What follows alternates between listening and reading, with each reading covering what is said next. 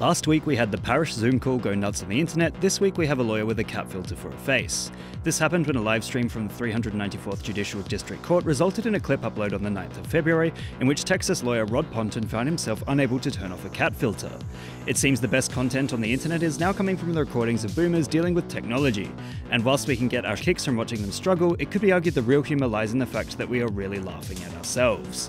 Who hasn't struggled to come to grips with a new program or technology, only to briefly make an idiot of themselves before laughing about it and moving on?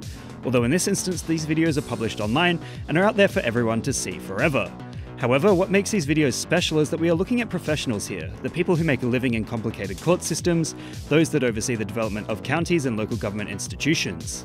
These Zoom calls are revealing the ineptitude and inability to navigate new spaces by these humans who traditionally have high positions of power, and in a petty way, it's nice to see that they have no problem failing at things most internet users deem simple.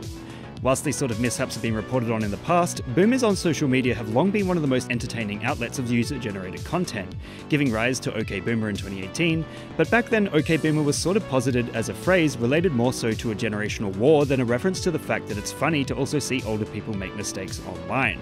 Especially when they're the sort of person like a lawyer that has a lot of authority and is likely to own a bunch of houses. Clearly, the fact is that the pandemic has forced a lot of people to utilize this online technology they once considered unnecessary to learn, which is why we are now getting so many live streams gone wrong. Of course, due to the frequency of these mishaps, we are also hearing from the people involved. Rod Ponton says it was a mistake on behalf of his secretary and that he's happy it's managed to get people to laugh.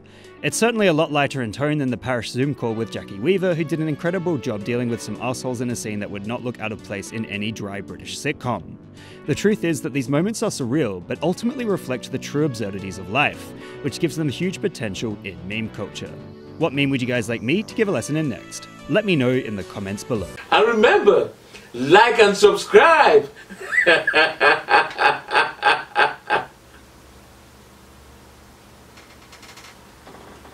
Or else.